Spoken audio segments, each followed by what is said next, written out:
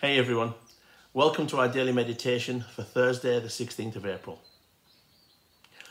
What is the most precious commodity on earth? Answers to this question are usually quite diverse and sometimes downright creative.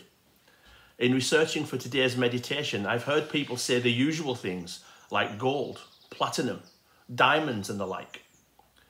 On the less material side, I've read people in information technology saying that data is the most valuable commodity. And I've even come across a couple of would-be philosophers saying that time itself is the most precious thing we have. I wonder what sprang into your mind at that question. Well, today I'd like to put forward a different answer, one drawn from the words of the Apostle Paul in Philippians in chapter 4. Here's what he says in verse 11. For I have learned in whatever situation I am to be content. My contention today is that for Christians, outside of Christ himself, the virtue of Christian contentment is the most precious of things to our souls. The English Puritan preacher Jeremiah Burroughs put it this way: to be well skilled in the mystery of Christian contentment is the duty, glory, and excellence of a Christian.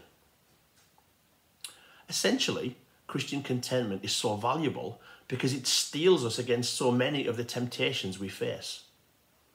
It does so not because it denies the reality of our needs, whatever they may be, but because it helps us see the world as it really is, under the ultimate sovereign control of a God who loves us as his children and has our ultimate good in mind. So, how do we ascend to the lofty peak of Christian contentment and not wallow in the valley of grumbling discontent?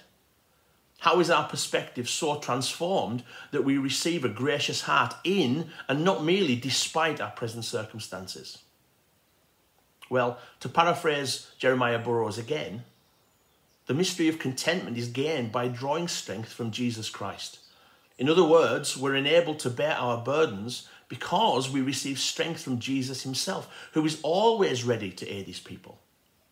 This is only what Christ expects, that when we are under any burden or affliction, we should act in faith to draw virtue and strength from him who alone can supply all our needs according to his glorious riches.